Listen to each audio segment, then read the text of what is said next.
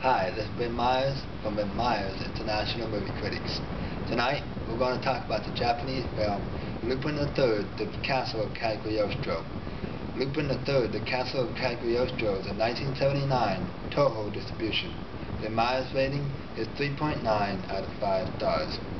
This adventure of animation is about two buddies who rob the Monte Carlo casino and the story that comes out of that action.